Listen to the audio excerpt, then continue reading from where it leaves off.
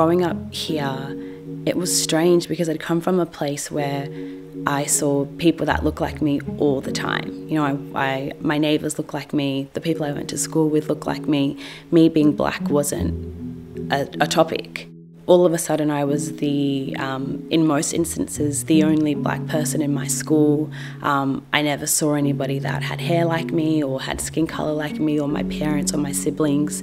I remember my sisters and I used to play this game where we'd put skivvies on our heads and pretend that we had, you know, long flowing hair, just because all of a sudden that was what everybody else at school had. When I think about it now, it is quite sad that we felt that was what was beauty and that's what we should have been like.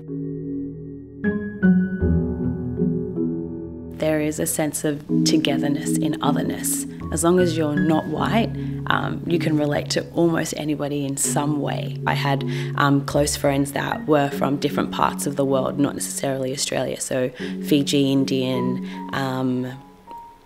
Asians, and so we kind of bonded over that shared experience of, you know, being the other.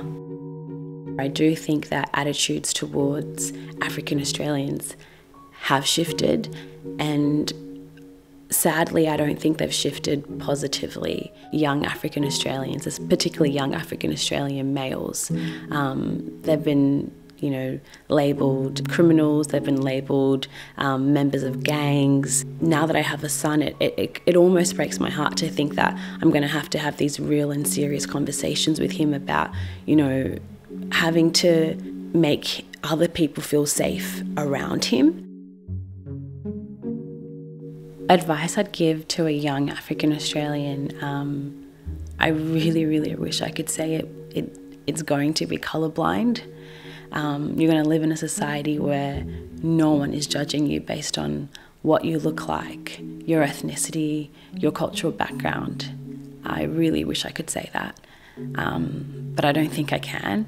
Unfortunately, you can't control other people's prejudice, despite how misplaced that prejudice is, but you do have the power to control how you respond.